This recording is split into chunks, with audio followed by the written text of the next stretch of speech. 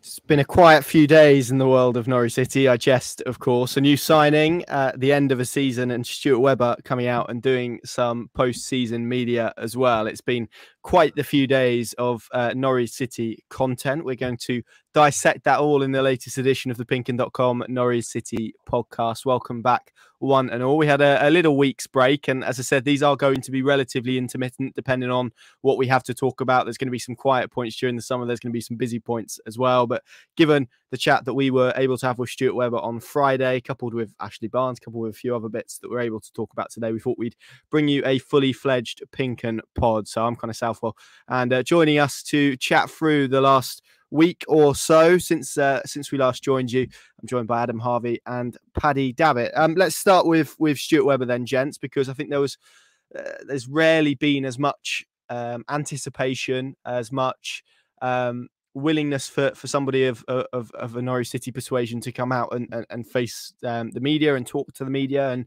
Stuart Webber certainly did that on Thursday when he spoke to our colleagues at Radio Norfolk, and Friday as well when he spoke to the local media, including us.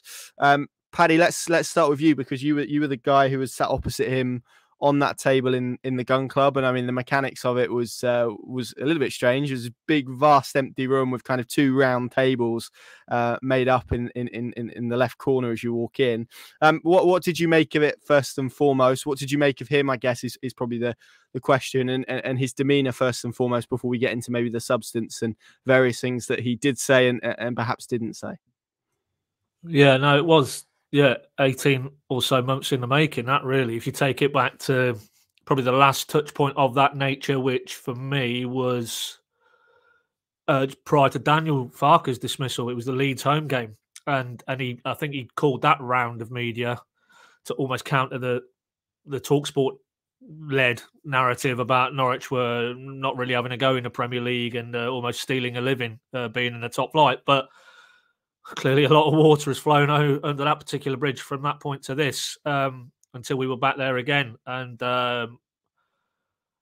with that in mind, there was so much to get through. I mean, 50 minutes probably only scratched the surface, really. You'd wanted probably about 5 days. And the way he was going, I think he might have been up for that, because wherever you stand on him as an individual, and whether, there's things that needed to have been done differently in various facets of his leadership of the football club. What I don't think anybody would dispute is it's always a compelling listen, watch, read. Unlike any other probably figure that I can think of modern day times in terms of Norwich at that corporate level, that leadership off the pitch level, in terms of somebody who you can just sit there and basically listen to and not feel that it's somebody just quoting from a well-worn script, really, and telling people what they want to hear. That's certainly something you would never accuse him of doing that, and we had plenty of evidence again of that in our touch point, in the other touch points that he's done over the last few days. The club interview as well, which he did on aired on Saturday. I think there was some good stuff in that as well. So if you tie all the touch points he had with various media together, that's a huge volume of talking points. And I think my sense, really, yes, and we'll drill in, as you say, Connor, into the substance of some of the areas that have sparked debate, to put it diplomatically. But again, I think moving forward, that will be welcomed by pretty much all the Norwich fan base. You might not always, and that was underlined again in this touch point of interviews, like what you hear on every topic.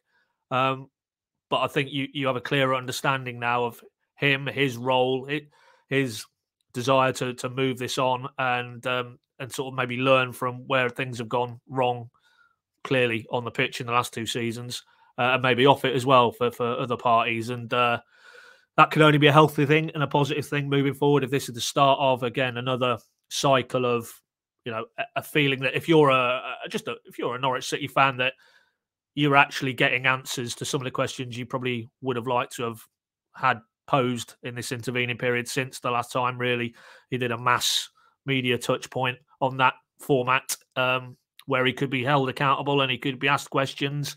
And as a result, I think moving forward in terms of what is now a very key part in this Norwich cycle. That was a good thing. That was a good thing that we now have clarity in a lot of areas, you know, from recruitment to, you know, the plan to his thoughts on the style of play and the Carrow Road issues and the fan base and the personal criticism and abuse as he packaged it directed to him. All of those topics now, I think we're a bit better informed than we were prior to these media rounds. So, you know, I'm sure he hasn't pleased everybody.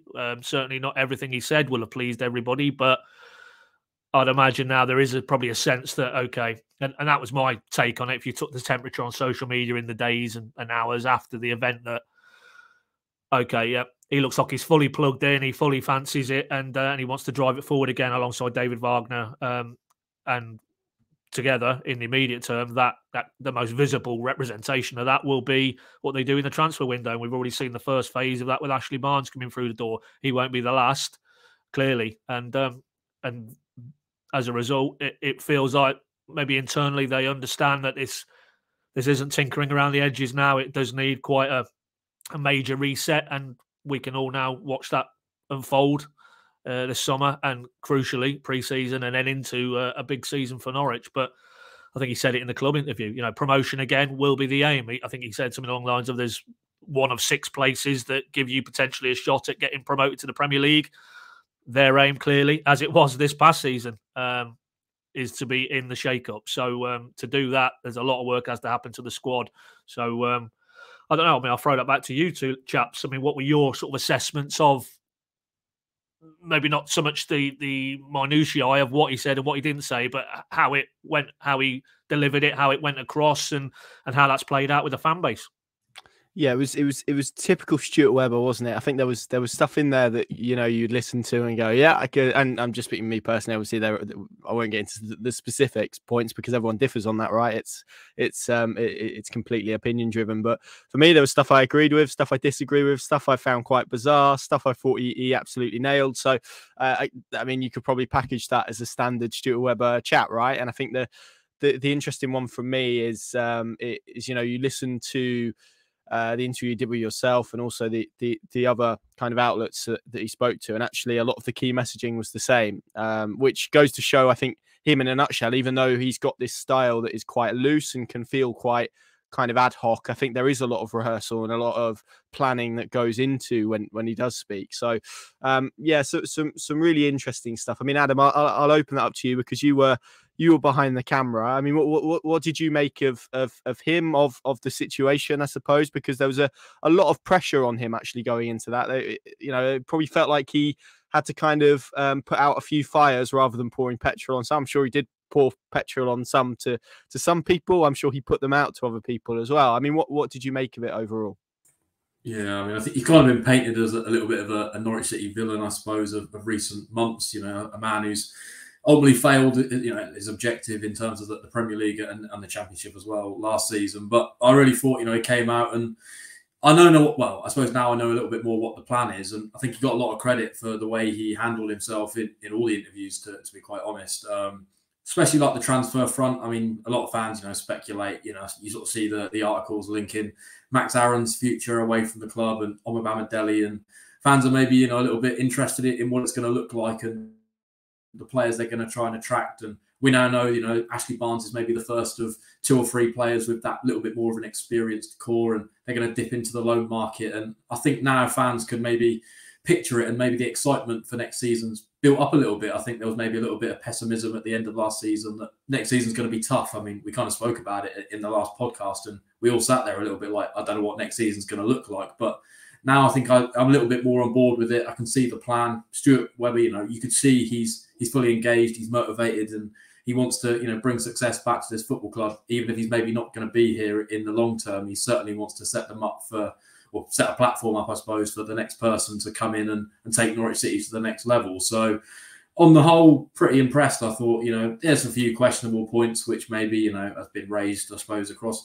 social media, and I'm sure we'll get into those. But certainly in terms of the transfer front and his motivation for the job, I don't think you can question the plan and what's going to happen for sort of the future next season.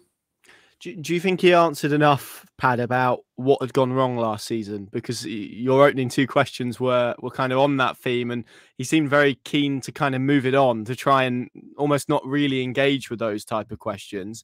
There was a lot, obviously, and quite candid and quite blunt, that they'd failed with their brief, which was promotion. I mean, we've said that all season, really, but didn't really maybe dive in and delve into the specifics of exactly what had gone wrong. I mean, is that enough for you in terms of being able to close that particular chapter? Should he have said more? Should he have delved deeper into perhaps a few of the issues that were there and that people could see were there?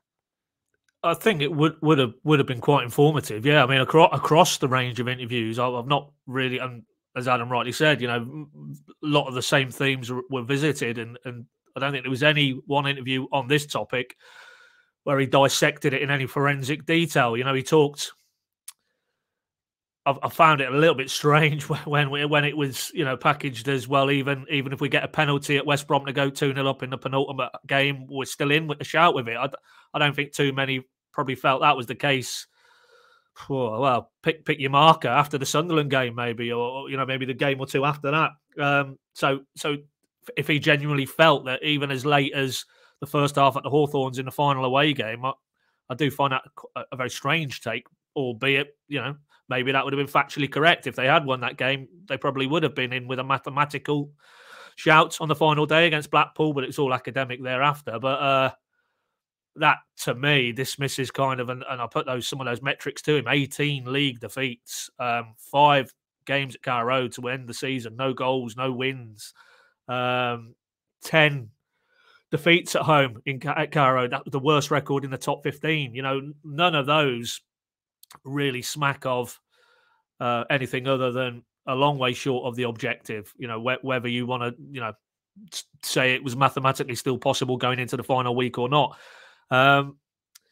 Actually, I mean, it's when he got into later on in some of the interviews when he talked about, and for me, that was kind of almost a backhanded way of actually opening up on the forensic debrief that he does with his core team around him. They do it every season, where they do that really under the bonnet kind of, deep dive. And he's talking about the non-negotiables that David and his team, they can be the fittest. That's within their control. So was he inferring that maybe it wasn't the case this time around? They can be the best in terms of sports science or the keeping players fit and those sort of things. Basically, the areas that he seemed to be flagging that they're now looking at for the new season. You have to sort of draw a line, probably, that is that areas that they felt they were slightly not where they needed to be this past season. And if so, they're clearly contributory factors into why a season that started in such, bullish predictions of automatic promotion or at least promotion fell a long way short for most people. So, no, I don't think we got the forensic element. But I think, the fact that, again, in another section of our interview, he was talking about that they've now broadened their data department out. And part of that is a reflection of, obviously, the closer ties with the Brewers and the Mark Attanasio link. If you've got that amount of data funneling through your football club into all areas of he sort of referenced it with, if I went to the club shop and bought a shirt, their data metrics are now to the degree where they could almost second guess some of the other commercial products I might be interested in. So if they've got the computer architecture to go to that level in all areas of the business, then you can be sure that they know very well. And of course, we all know, and he referenced it in the club interview, he's an avid consumer of F1 and Formula One, and that's a heavily data-driven sport in terms of analysis and making observations. So I think they'll have all that data, and maybe he just took the view that in a public-facing type of touch point, it's not really for him to sort of really drill down into the data science of it all, and maybe felt that was probably levels of detail that he didn't feel that particular audience would want to consume. If that's the case, and that's on him. But if you're asking me, do we know now definitively in his mind what were the factors why a season that started off aiming for promotion finished 13th? I don't think we got to that point, beyond more generalizations of as he said in that kind of that section of the interview, you know, almost congratulating his players and staff for raising expectations, and that it's portrayed as a disastrous season is a reflection on how well in his time that club have done to raise the bar. Again, I'm not sure that would have played quite to the way he might have wanted it or intended it to do, but you know, it's almost akin to saying, well, they didn't really fall that short. It's just the bar is now higher. And again, I think many would take issue with that. So no, is the honest answer. I didn't get a sense of, in any of the touch points he did media-wise over the last few days, outwardly him projecting the reasons why, you know, the actual finite reasons that recruitment or injuries to players or style of play or what two coaches were trying to achieve was different or whatever. We didn't get any of that kind of level of detail, but you know, I think implicit in some of his other answers talking about the future were maybe areas that they felt they were negligent, that were under their control. You know, it's not fates and fortunes in terms of what can happen in a game, but in terms of preparation and preparing players and the psychology around that, as well as the fitness and sports science. And that's, of course, why, you know, David Wagner, this pre-season is absolutely critical, as much as it's about signing new players and different types of player or different players with the mentality they're looking for. Ashley Barnes, the first example of that. It will then be about, as he said, you know, this pre-season compared to a lot of the recent pre-seasons in terms of longevity, 5 or 6 weeks, they haven't had that before for various reasons. You know, the World Cup calendar and COVID prior to that. So you can sense underlying message there is that they're placing a huge emphasis on this block of 5 or 6 weeks when they come back final week in June to the start of the league season, first week of August, is going to be absolutely crucial for David Wagner to embed, you know, his principles on a newly remodeled group of players to then implement what we all hoped we'd seen maybe in the first 7 games of his reign when they won the first 5 and you could see a clear style of play, which gets into another point we got into with him. Thereafter, it was more of the Dean Smith for me. You know, there was maybe the Blackburn game, maybe the first half against West Brom, where you could see an actual, what is this David Wagner team all about, what they're trying to achieve, but nowhere near enough the sample, certainly not comparatively to the first 7 games. I would hope now that given a pre-season, given a transfer window, if they get those 2 right, we will start to see that moving forward. And if we do, then the proof will be in the pudding on the pitch. But yeah, no, I think in that particular aspect of the interview, did we really find out from him why they felt it went wrong this season beyond generalisations? I think the answer was no.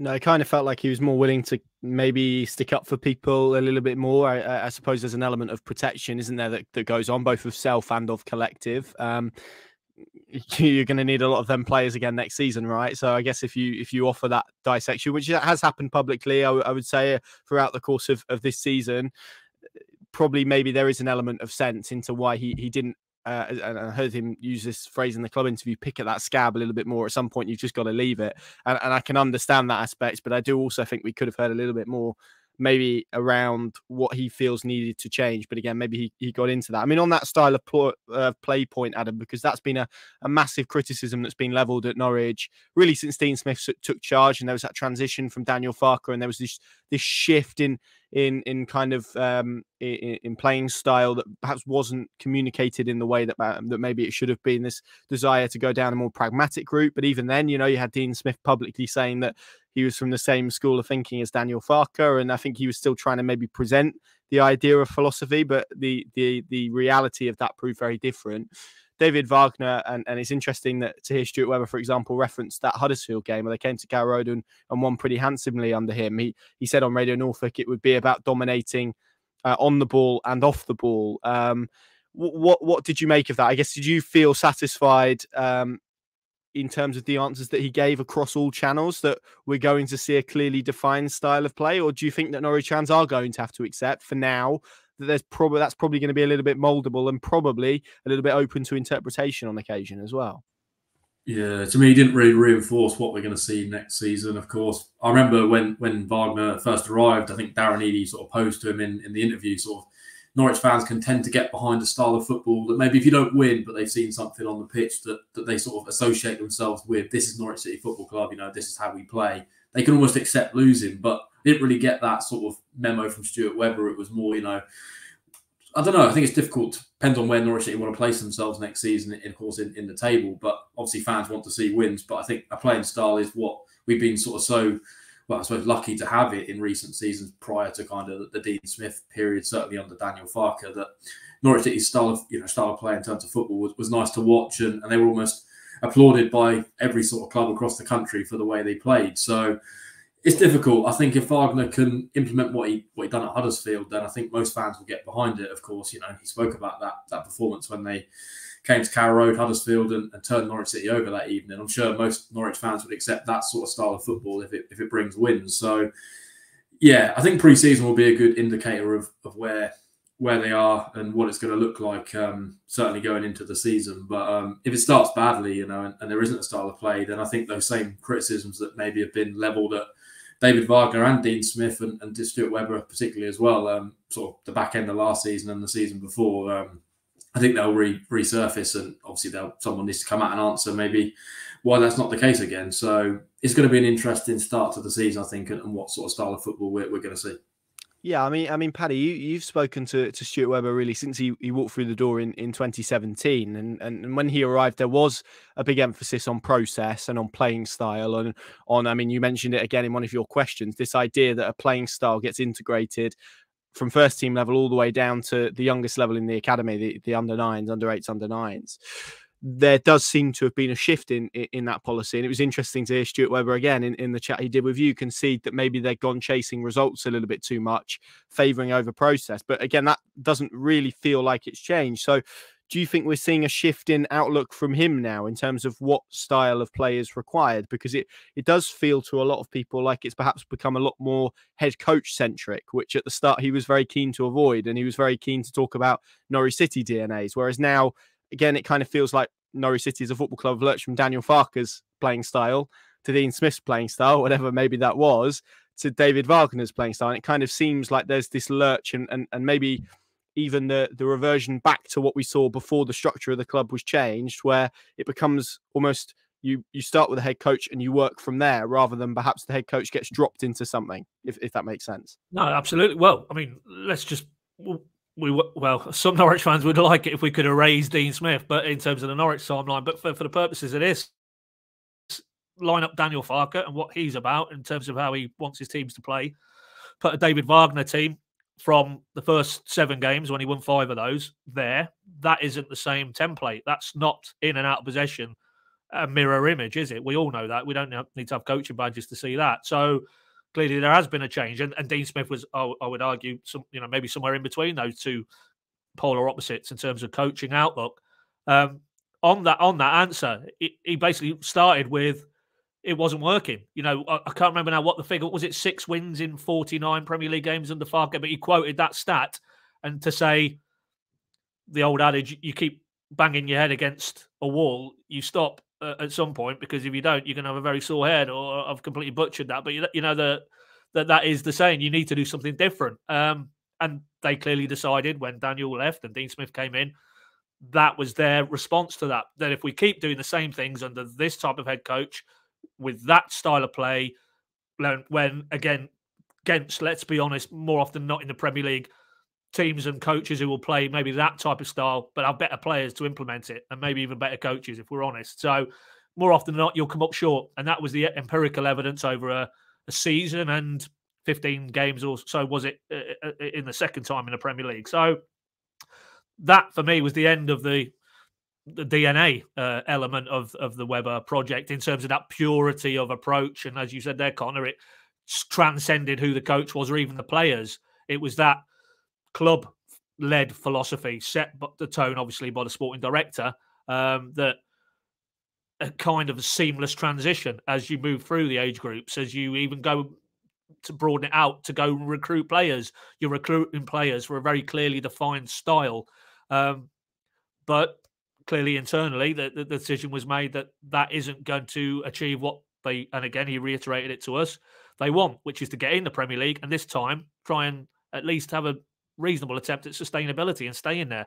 They, under this guy, do not feel that pure philosophical approach, maybe encapsulated by Daniel Farke's coaching, was going to get them there in the current self-funded model. So they have branched away from that. And as Stuart said, and I'd be inclined to agree, David Wagner's Huddersfield team were very pleasing on the eye in a different way, but they were mightily effective. He talked about the game in the Alec Neil era when they came to Carrow Road halfway through that season, 16-17, was it, off the top of my head, and won that night and were very good at, and how they did it was almost an eye-opener. And in that, to me, that is a parallel between Farke and Wagner, whereas it felt like Norwich were ahead of the curve a little bit and others were playing catch-up. It felt that Huddersfield team under Wagner were just a little step ahead maybe of the rest of the championship, certainly. If we could get that or something approaching that again moving forward, then I think you'd hear less about style of play, because ultimately, what does it boil down to? It boils down to a team that wins games, scores goals, and if they do that, then it's going to be fairly entertaining if you're a Norwich fan. If you're not getting those things, then these things matter then, because then it's why are we going to watch? Why are we investing our time, investing our money? The drudgery of going to Carrow Road this past season would have tested the patience of a saint. So that's why style of play matters in that context. But let's be honest, I don't want to speak for Norwich fans, but if Dean Smith was a set-piece coach who'd ground out 1-goal wins all the way through and that had gotten back to the Premier League right now, nobody's batting an eyelid. Everybody's right behind Dino and his green and yellow army, and on they go to the Premier League. So I think Webber did make that point in one of the other interviews, that a lot of these theoretical debates really all flow back from results. That's what it boils down to. And results have been nowhere near good enough in the last 2 years. And as a result, it's natural that people will then ask questions about, have we abandoned what the playing style was? Why can't we get back there? Why can't we find a playing style? It doesn't even, for me, would have to be, why does it need to be a clone of Farke? It doesn't have to be a clone of the Farke football. If it was, as I say, that exciting brand of counter-attacking play Wagner patented at Huddersfield, which got them out of that division, and that we did see for maybe, albeit a brief sample, when he first came in the job here, I think that's a brand of football that Norwich fans would enjoy watching. Teams who get on the front foot, full throttle football, go after players, high energy, pressing, all those things that we've heard that David Wagner wants to implement. But over the piece of however many games he had in charge from January, unfortunately, we saw more of the same, which was the previous iteration under Dean Smith. So, it feels like there's tram lines underneath this debate that we're having here today. And that is, give him a transfer window, give him a pre-season, then let's see. If we're still seeing this haphazard, what is a Norwich team under David Wagner in and out of possession 10, 15 games into next season, then to take Adam's point, he's going to be coming under some serious heat, because then there won't be any real mitigation as to why you can't judge him and judge him harshly, because you'll have had a body of time then, for me, plus a transfer window in a pre-season, to at least start the process of, okay, we know what a David Wagner team is striving to achieve. So it's that deficit at the minute between the theory and the practice, and we need it to switch pretty sharply the other side of the summer to tangible evidence on the pitch that, right, okay, we get it now. We like this brand of football. It's successful. It's getting results, and we can row in behind it.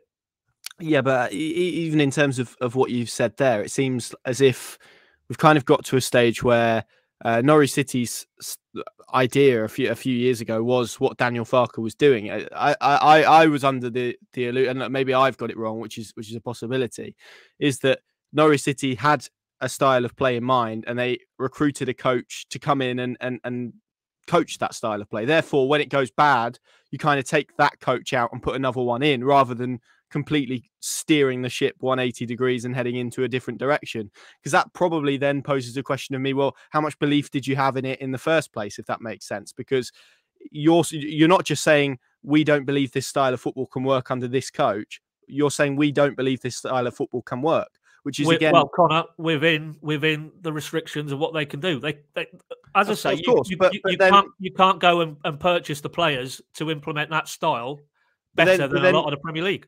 But again, then it raises the question of, well, if that's the route that you set off in the first place, I mean, no one was under any illusions the position that they were in then. They had a financial hole to fill. They were recruiting to that style of play then. They had one Premier League season where they tried to do it, and they came up against better players. So that's more, why has it taken 4 years worth of work and process, all of that work which has gone into that process, to then decide, oh, no, actually, this doesn't work. If it's a simple case of, oh, no, this coach doesn't work, then that was the idea of the structure, that you were meant to be able to take Daniel Farke out, put someone in who maybe doesn't need to be a carbon clone of Daniel Farke and what he was trying to do, but still had kind of those key principles there. That was always the point, that a Norwich team would look and feel a certain way, that would make the head coach more dispensable. Instead, it feels to me like we've got to a point where, again, we're talking about, well, Norwich's idea is now David Wagner's idea, and Norwich's idea is Dean Smith's idea, and Norwich's idea was Daniel Farke's idea, which, again, maybe I've got it wrong, but from how it started, that never really felt like what it was meant to be to me. I don't know. Again, maybe I've got it wrong, which is a possibility. Adam, let's bring you in on kind of, unless Paddy has anything to add, but let's bring you onto this debate, Adam. I mean, what do you make of this style of play point? Because I respect it's subjective, right? Because what I like watching is completely different to what you like watching. But I guess it's more that point of what I said there in terms of the vision that Norwich City fans were sold in 2017. And of course, I think everyone understands that the way football works, you have to change and you have to evolve.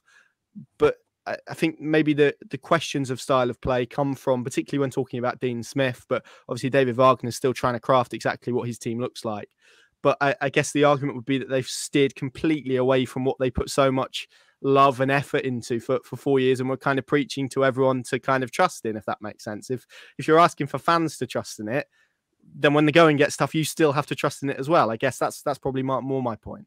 Yeah, I think that's probably been half the issue. It's never really been voiced that Norwich City are moving away from what they were under Daniel Farke. I mean, Dean Smith came in, ultimately had the same set of players, but his style of play was very different. They didn't really go out and buy players maybe that suited a Dean Smith system, whatever that really was. I'm not really still 100% certain on what Dean Smith's style of play was, but David Wagner's obviously been thrown in halfway through a season with a group of players that probably aren't, possibly able to play the sort of high press sort of style of play that he wants. Their maybe fitness levels aren't up to the levels that you'd need to be able to play that style of play either.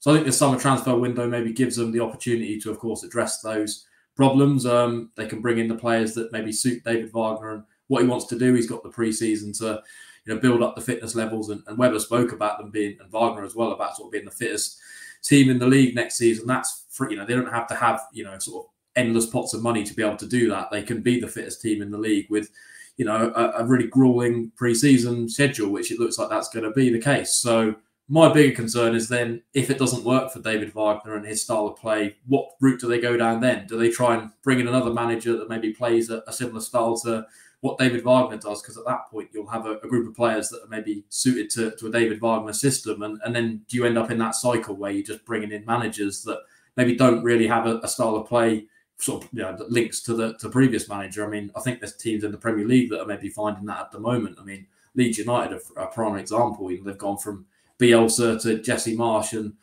then Garcia, and now they've got Sam Allardyce, and they've got a group of players that are very similar to what Bielsa had, and they're now trying to play a sort of Sam Allardyce style of football. So I think that's probably what needed to be voiced a little bit earlier. I think now maybe it's out there. Fans will accept that Norwich are moving away from a Daniel Farke style of play, and this is what we're going to be now. We're going to be a David Wagner high press inside, and maybe it's not going to be that free-flowing, exciting football that fans may be associated with. But if it brings goals and it brings wins, then I think every single Norwich fan will accept that moving forwards. And I think there's a lot of teams that have done, sort of managerial changes well. I mean, Brighton are a prime example. They went from Graham Potter to De Zerbi, and it seems like a lot of their values were aligned, those two managers, but maybe De Zerbi had a slightly different plan in the way he wanted to play, and it's obviously, they're getting the fruits of that at the moment. So I think if David Wagner can sort of implement what he wants, then there's definitely a route for success. But I think certainly in the future, Norwich probably need to bring in managers that align to the players that they've got in the squad. Yeah, and that kind of is my point there. I mean, you mentioned it.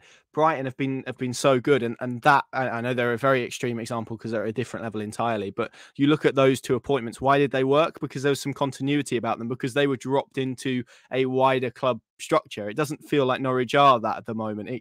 Again, we're kind of talking about recruiting to David Wagner's style of play. We're talking about recruiting to, you've got a mismatch of players who were signed for Daniel Farke's style of play, then Dean Smith, which was athletic and physical, and now we're talking about recruiting for David Wagner and speaking about mentality and experience, and they all feel very different. And that's probably the point that I'm looking at, and maybe saying, what exactly is this? Because if David Wagner, as you said there really well, loses a few games, suddenly again, do you then lurch in a different direction? And the point of this structure, I felt, was to kind of eliminate that short-term thinking of working manager to manager, where Norwich got caught in before, where they were signing players under Alex Neil, and obviously had that window under Chris Hughton, and didn't quite all fit. And the idea was that you bring kind of everything in, you connect all of those strands, and almost the head coach then gets dropped into that as well. In the same way that you recruit players for a certain style of play, you recruit a coach to execute a certain style of play. And this is where it maybe feels a bit sort of misaligned, I suppose, for me at the moment. But maybe what Norwich are trying to do under David Wagner now is what they want to do for the future. But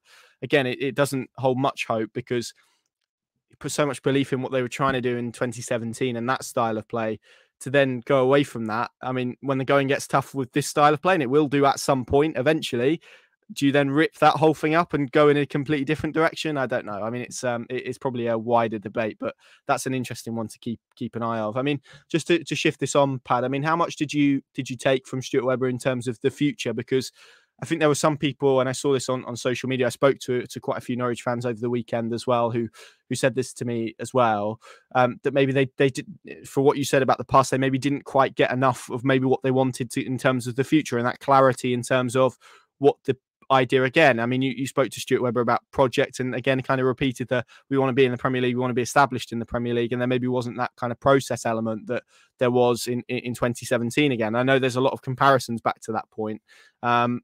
What did you take from him in terms of his messaging about the future direction of travel going forwards for Norwich City more generally? Oh, I mean, we've just come off the back of a debate about, it feels like the style of play and the philosophy element of it is probably jerked in a different direction. But I think in this point about what they're striving to do now, the plan, if you want to put a label on it, he's, to me, sounded like it was more of the same, that it's about the pillars of developing good young players that obviously have the resale value, as well as improving your first team. The infrastructure elements, he talked those up as well, and accelerating that. So I think he sees the route within the self-funding model, and there was nothing in the Atanasio sections of the interview that suggested there was, in the short term, at the very least, going to be a huge cash injection coming. I mean, I asked him directly, will the Atanasio serve up any money for him in this transfer window? No, was the answer. Categorical. So, within the current parameters of how the club's set in terms of the course at the very top of the club, currently Delia and Michael, increasingly potentially the shift to the Americans, that doesn't sound like it's going to change anytime soon. So if that's not changing the direction of travel, then the steps that you try and achieve it, in his mind, clearly are do what you're doing now, but do it better, essentially. And, that's, as I say, moving it on from how do you achieve that on the pitch in terms of, the footballing element of it, but on a broader level, on a broader canvas, they just need to be better. My sense from him was at doing what they've done thus far, and where they've made mistakes, learn from them. He talked up again the data element, and they clearly feel there's an edge to be had there, and the South American scouting and the work that's gone in there to put that infrastructure in place. I think he said, his words to me were that South America will be a big market for this club moving forward. So it's just an acceleration of processes that they have put in place, are putting in place, and continue to put in place, because he feels that it's those elements that will, as it has done, as he's right to point out, twice before got this club under his stewardship out of the Championship and into the Premier League. We know what happened in the Premier League, but certainly the challenge they face now is a challenge he's overcome twice before. So I think it's natural that he would fall back on the fundamentals of what he put in place to do that 2 previous times. But it does feel that this is a very different landscape in terms of how they're going to try and achieve it this time around, because the squad, for me, it all comes back to this summer and this squad. How do you remold this group of players to really be an effective fighting force at the top end of the Championship? But I think the jury's out until we see what the rest of the transfer business looks like. But even then, the onus is on Wagner to very swiftly assimilate all of that and produce a group of players who all understand what's being asked of them and can implement it. And when he reeled off the succession of young players, of which there was a huge amount, it's a huge challenge to bring that group, that level of young player together to turn them into a team who are really ready to go this season coming now in the Championship at the right end of the table.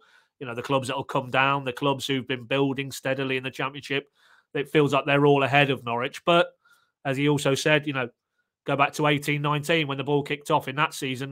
Nobody gave them an earthly of doing what they went on to do. So we can't at this stage of the summer write off next season. But it just feels like quite an epic challenge ahead to do everything they need to do to get this club in the shake-up for promotion next season. But as I say, time will tell. But how the plan looks moving forward, I think it's more of the same. Under this sporting director, in this model as it stands, they're not going to veer away from the pillars that he has constructed and that have, as I say, to repeat myself, twice before at this level proved sufficient to get them out of the division, albeit under a different head coach, maybe with a different philosophy. But David Wagner would be swift to remind us that he did get a team out of the Championship. So, he has that on his CV. As did Dean Smith, of course, and that didn't end quite as favourably as we'd all hoped. But in terms of the plan and what it looks like, it's not going to be any different to the plan as it was now, as it has been since he moved in the building. Within a self-funded model with all the limitations, there's only certain areas that they can really look or avenues they can look to go down, and everything you see so far is, I think it's just going to be a continuation along that path and just doing things better, basically. Indeed. Just finally then, Adam, I mean, you touched upon this earlier, and then I want to talk in maybe some of the more controversial things that Stuart Webber said, and maybe the ones that have got the most reaction.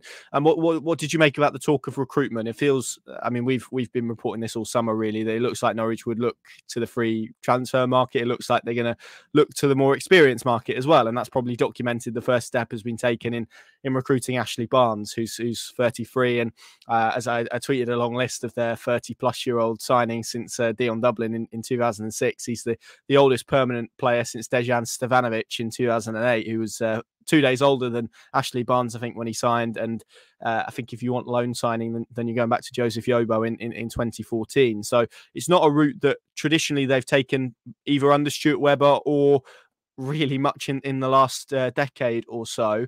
But it's all about this balance, I guess, to the squad, and maybe that they feel those intangible elements that those experienced players can give them, provided with that youthful exuberance and maybe the quality that those young players have, can blend together a squad that's capable of challenging in the Championship. I mean, what are your thoughts on that? Do you kind of agree with that policy that they're adopting this summer?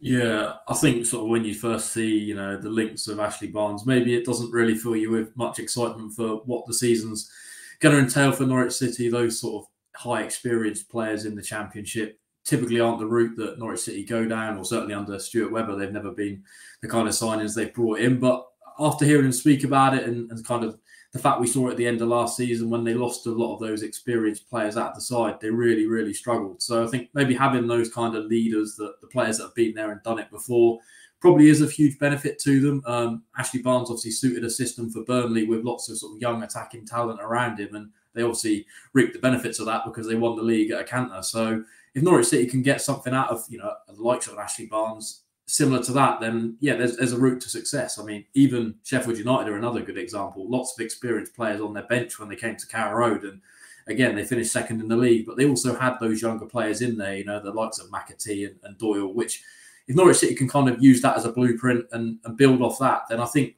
most fans will get excited because I felt Sheffield United and Burnley were two of the better sides to come to Carrow Road, and I enjoyed watching both of them. So I think there's a route to using that kind of transfer policy. Then why not go for it? I mean, these players are ultimately free signings. Of course, there's a wage, linked to that, but ultimately it feels like a little bit of a low risk signing, the likes of Ashley Barnes, but has a potential for quite a huge, route to success. So I'm excited to see what it's going to bring. Of course, they're going to lose a lot of the young talent in their squad as well. I mean, he kind of mapped out that Max Aarons it's his time to move. I mean, Omar Bamadeli, it feels like particularly that there was interest in January that he's going to get more interest this summer, and potentially a route out of the football club is where it's going to end for him. And I'm not surprised to see someone like Gabriel Sara having high interest. We kind of saw the way he started to mould himself under David Wagner in those early games, and there's definitely a player there that's probably going to end up in the Premier League. So it's going to be interesting to see which one of those players Norwich City can keep. I think if they can keep hold of a Gabriel Sara and build around him with the experienced Championship players and those young talents on loan from the top elite teams in England, then mix that in with a little bit of South American flair. Yeah, I'm excited to see what next season's going to bring because as I've already referenced, if they can build off the success of the teams that are already doing it in the Championship, then and got themselves out into the Premier League, then there's going to be hopefully some good football to watch next season at Carrow. Yeah, such a fine balance, isn't it, when you take that approach? And it's just about hopefully striking the right one, particularly if they're going to lose two of their younger players. Although I'm sure, and he mentioned this as well, they will recruit players who are under 30 and are maybe in that peak bracket, and then those maybe development type players. And we've already seen Motherwell's Mac Johnston pretty heavily linked, someone that we understand has been to Colney to have a look around in the same way that Ashley Barnes did. So he's only 19. So there is probably going to be a blend in that approach. I think that's fair to say as well. Paddy, it wouldn't be a Stuart Webber interview if there weren't a few controversial elements that maybe we needed to chat through. So let's try and do them in order. Let's start with the point about abuse that he spoke about, which I'm sure nobody would really disagree with in terms of the way he framed it, in terms of the type and level of abuse that he has had to endure. And I think we mentioned this even as early in as the podcast after Newcastle, where we kind of spoke about it, that level of abuse where it's not constructive, where it's personal, that's not helpful to anybody really, and all it does really is probably damage the wider message in terms of criticism and no individual should be obviously exposed to that, and nobody should receive that in the way that he has. And I'm sure his experiences are very real and probably very painful, as he said, for his family. He's got a young son, obviously a wife, and wider family as well, who I'm sure have been affected by it. I think the issue in terms of that particular comment and that particular route that he went down was I don't know, maybe comparison probably isn't a fair word to use, but maybe the link that he made to the type of stuff that Darren Moore, Sheffield Wednesday's manager, was receiving after their first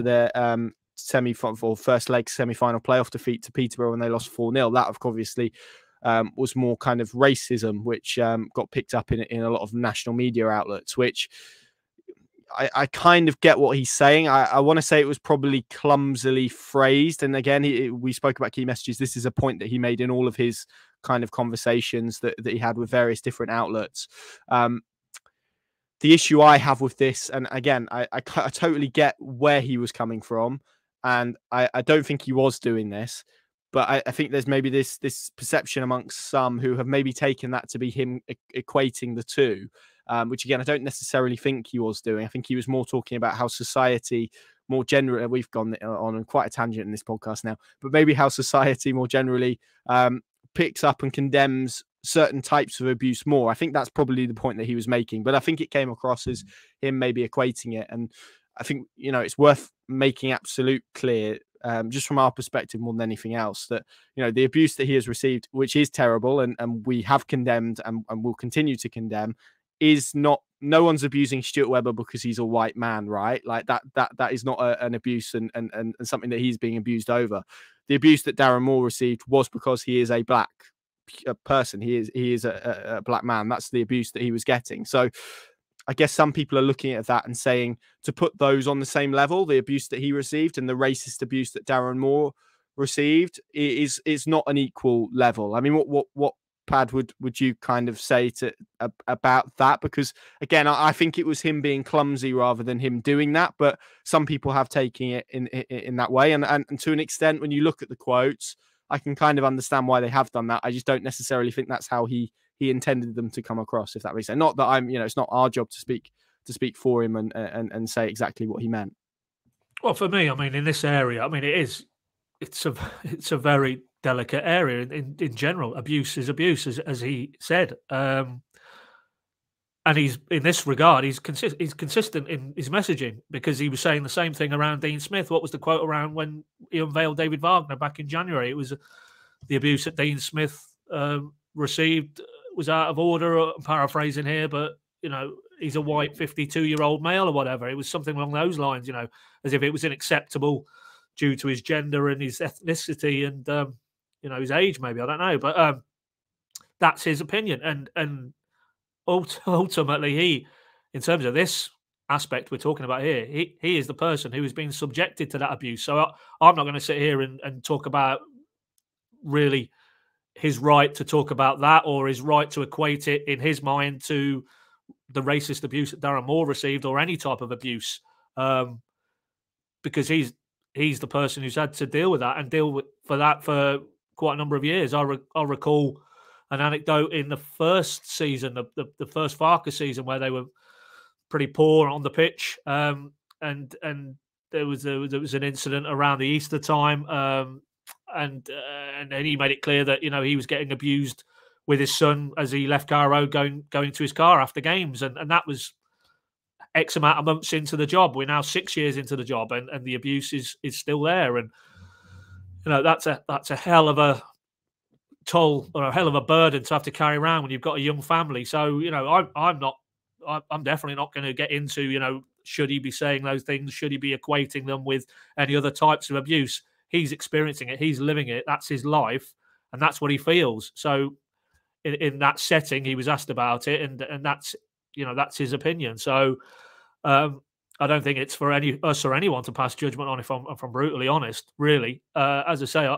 I've not had to walk in his shoes. I don't think any of us had. Most of the people listening to this podcast or watching this will have had that level of direct abuse. And as he said, and he was at pains to stress, criticism all day long. He's multiple errors that he's made in his 6 years here, and he deserves criticism. As he said flippantly, those ones who were shouting Webber out in those last 2 home games, he felt like joining in, because 1 win in 11 is an unacceptable return, and he's the person who the book stops with. But as he said, and this might be, to be honest, why he's quite so overtly, for some, provocative in these type of areas when he's asked questions, because as he said, he'd rather he was the human shield. He'd rather he would be the front man for people who've got issues with the club or players, whatever, pile in on him. He'd rather take that and deflect that from others. And this might be part of that as well, because he's a very, as you said, Connor, earlier on, I don't think it feels like he speaks off the cuff, and it just, the words tumble out. But I think he's far more calculating than that, and far more astute in what he wants to do. Obviously, there'll be others who say, well, his messaging, he could stop and think on occasion, but that's just him. That's the type of person, as he talked about in this area, he was bullied at school or as a young person, and from that point onwards, he vowed that he would always stand up to bullying as he perceived it, and he's not going to take a backward step. As he also said to me, there's friends who've said, stop and be careful what you say. Don't say those things. You don't need to say those things. But he clearly feels that strongly about it. He's going to say it because it's him and it's his life, and he's had to live with this. So, for me, I'm not going to pass any judgment on what he had to say about abuse, because I've not had to experience it. And if we'd had to experience that level of abuse as a distinct from criticism, then we might feel the same. Whether we would go front foot or 2-footed and put that out there, well, that maybe is a reflection on the individuals who we're dealing with here. But all I would say is what he said in that interview was kind of what he said when Dean Smith was dismissed, and probably what he said in then if we were to go and delve deeper into any touch points that he's done in the last 6 years regarding criticism and abuse. So you can't suddenly say that he's departed from whatever his viewpoint is in these areas. He's just remained unvarnished and brutally honest. And as always with Stuart Webber, you take it or you don't take it, or you take it and you see there's mitigation, or you say, well, how can you come out with those things? And that's wrong fundamentally. But for me, nobody should be subjected to any level of abuse, whether it's gender, ethnicity, sexuality. But unfortunately, as anybody has any dealings with social media would know, that's not the world we live in. And unfortunately, we all have to deal with the consequences of that. Yeah, I'm more on this topic, Adam. I mean, another quote that got quite a bit of attention, and he gave this to our colleagues at BBC Radio Norfolk, and he was talking again on a kind of similar theme. It's this quote here, and I'll read it verbatim. It said, I'd never move on because of, without being rude, a few divorcees in the snake pit abusing me. I'm not going to let them ruin or change the course of my career. I refuse to do that. I mean, what do you make of that? Because it is a part of the ground that has probably displayed that element of abuse towards him at various points, and I'm sure the people who sit there would accept that. By the same token, is it particularly helpful? Is maybe the word I would use to come out with a quote like that about a section of your own supporters? I guess to a lot of people, it maybe feels a little bit unnecessary again. But as for all the reasons that Pad said there, it probably wasn't particularly unsurprising. I mean, what do you make of that particular element of it? Yeah, I mean, I'd say that sort of area of the ground typically are quite supportive of the team when they're playing. I mean, they're very vocal, that and the Barclay, in terms of their support for the team on the pitch. Of course, they've obviously chanted for various Webber out kind of vibes during the season, which is absolutely fine. He spoke about, the levels of criticism are absolutely fine. Obviously, if it reaches a level of abuse, then that's not okay. In any sort of walk of life, that's not okay, depending on what job you are, or as Pad outlined, any kind of race, ethnicity, sexuality, that's it's not acceptable on any level. But particularly, I think to categorize that whole group as one kind of collective is probably also factually incorrect. I mean, it's okay, you kind of see it on various strands of social media that there might be a set fan from a set football club. That doesn't make every single fan from that football club the exact same. They're all from cut from the same cloth almost in terms of an issue. So I don't think that helps the situation. It probably just pours more petrol on the fire, particularly early next season. If something goes wrong and Stuart Webber's in for more criticism, I think it probably gives that group of the snake pit almost, I suppose, a bit more of a sense that maybe they'll go for Webber even more. So I don't think it's a helpful comment. He can think it internally, but maybe don't put that out there on record and sort of group one set of supporters who are passionate about their team as sort of a group of divorcees, as he put them. So not very helpful comment in my eyes, and one that might come back to bite him more if things don't go well at the start of next season. Yeah, I mean, one thing I would raise is what's so bad about divorcees anyway. But maybe that's a different point altogether. I mean, but the thing is, like, you swap divorcees for people, a few people, and like it becomes a completely different quote. So maybe again, it's just the way he is at points. But yeah, I just a little bit unnecessary for me. And I think when there's so much spotlight on you, probably something that he could have done without. And then finally, I guess we kind of bring ourselves to the quotes that have surfaced over the weekend. This was part of an interview that he did with Michael Bailey at The Athletic, speaking about women. He was asked about women's football, and the quotes that were picked out were how he had no interest in it, kind of doubt, I guess, being quite critical of the overall quality of it, speaking about being one game or going to one game, not really having any interest in it. And I mean, for me, I find the quotes, and I know, Pad, when I hand over to you, you'll be keen to maybe apply some more context to them, which is really important and absolutely necessary. But for me, I just find them a little bit sad, if I'm honest, because that's one area of the football club this year that has been a real positive and has made real progress. And ultimately, it's a department of the football club, right? I don't think you would get a major figure of Norwich City in a different area say, yeah, it's great what the academy are doing, but I haven't really got any interest in it, or it's not really a value or something like that. I just feel, for the girls who are playing, for the people and the volunteers who put so much effort and time into that project, it's a bit of a kick in the teeth for them personally, really. But also, there's a reason why the quality is where it is. And that's because, for a long period of time in this country, women weren't actually allowed to play football by the FA. And in that time, men's football was, you had boys who were exposed to coaching, who were exposed to infrastructure, who were exposed to academy. And that has obviously grown subsequently since the Premier League formed and the money in the game has become significantly more. So I don't think it's a fair comparison to make, first and foremost. I would say out of all the days I've had at Carrow Road this season, the one for the women's game was probably the most enjoyable, really, both in terms of atmosphere and in terms of entertainment. So, again, it's subjective. I don't necessarily think that him saying he has no interest in it is an issue because, I don't have interest in lots of sports, really. But I wouldn't then go to say, I don't like baseball and I think it's rubbish. And, the demographic of it isn't particularly great. So, yeah, I just felt a little bit sad around those quotes, if I'm honest, and I can understand why people are feeling upset about them. I can understand equally people just saying, well, it's an opinion, whatever. But your words do hold weight when you're a sporting director of a football club, and by very token, I guess you're linked to inadvertently to the progress of the women's team, particularly when I feel like he has so much he could do to help that side, to help progress them. If you're a player now, are you going to knock on his door? I'm not sure you are, and that feels like a little bit of an issue for me. But Pad, I'll hand over to you anyway, because I know you want to apply some context, which is important as well. I mean, just talk to us about what you made of his comments on this particular area.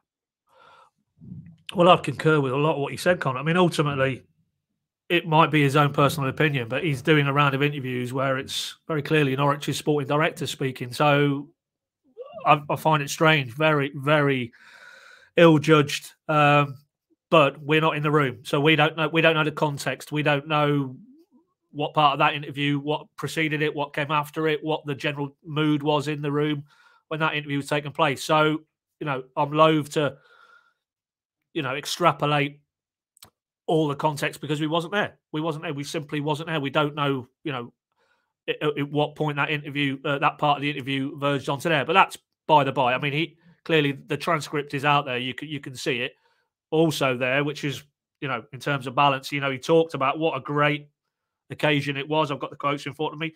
It brought a completely new fan base to the stadium to see what the business offers. He later on talks about, his son absolutely loved it. Loved the sort of the musical elements to it and just the general sense of fun and excitement which was in the stadium. You were there, Connor. You would have felt that as the 7,500, absolutely phenomenal.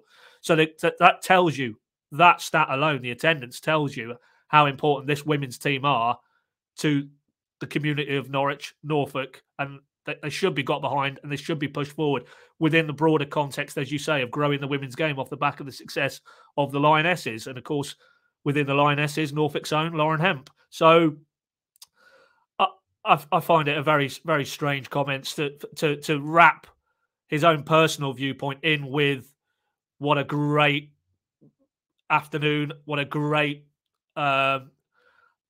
illuminating moment for the women's team in Norwich and Norfolk more broadly, and not to celebrate that, which he did in the rest of the quotes in that section. But yeah, as I say, I wasn't in the room, so I'm loath to talk as if I was in the room, and I was there fully to listen to the context. But from the quotes as they've been reported, I think if he had his time again, that he'd probably realise that probably was very ill-judged and doesn't do him any favours and doesn't cast him in a very good light. And you'd hope that message has been communicated to him by others inside the football club who have worked so hard to grow that women's team, culminating, of course, in not just one, but two Carrow Road occasions. And I think he also said, didn't he, in those quotes, that there'll be 2 or 3 potential occasions next season when the women's team will be back at Carrow Road. So, it jars with what the messaging should be from inside the football club, and particularly him as the most high-profile, most visible figurehead of the football club. It's not good. It's not conducive to a sense that the club are absolutely foursquare behind what the women's team are trying to do, and to the fact that it was integrated at the start of this season. it just underlines that there's a journey there where they need to continue along that path, and I'm sure, if he had his time over again, and like in maybe some other more combative areas of his various touch points that he did, he probably wouldn't have wrapped his own personal opinion around, his reflections as a club spokesperson, which he was on that unbelievable occasion. So, not great, not a great look all round, I don't think.